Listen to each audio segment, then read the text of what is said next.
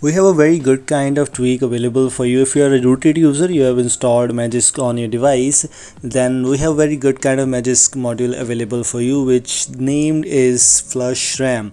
Of course, it will actually flush your RAM, or basically it will free your device RAM which is available. And if you don't know, sometimes you use some apps on a device to multitask on your device, then you might have a lot of apps in your background running that just increase your battery, that just decrease your battery. And like that, you can simply you simply need to use this command to flush RAM. Basically it will clear all the apps available in your background. It will force stop all these apps. There are three modes, by the way, available. Let's just talk about all these three modes one by one. First of all, the thing which you just saw, you simply need to write su-c, then you need to write flush. It has three commands: flush, flush 2 and flush 3. It has all these modes, which I will drop down the link in the description for this. So you need to write this su-c flush.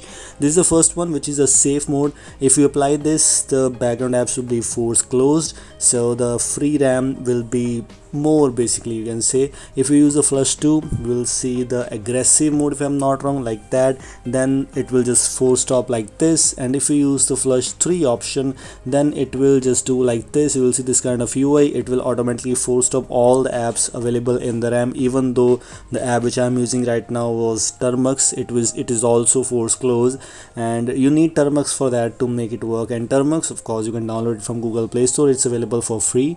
It has all these things available. For example, if you move on and if you write again su-c, and now if you write flush,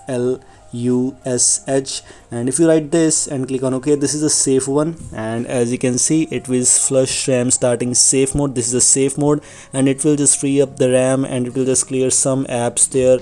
And it is actually very good kind of Magisk module for you. I will not be able to show you exactly things which this module offers you, but you need to give it a try on your device. And how to install this module, of course, you simply need to use Magisk on your device. Magisk is necessary as it's a Magisk module.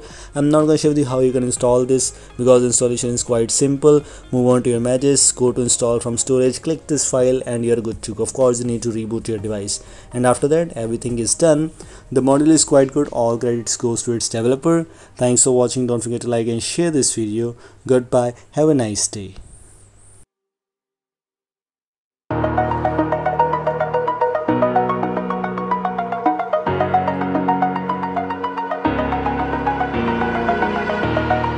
Over the edge, feel like I'm floating through the air.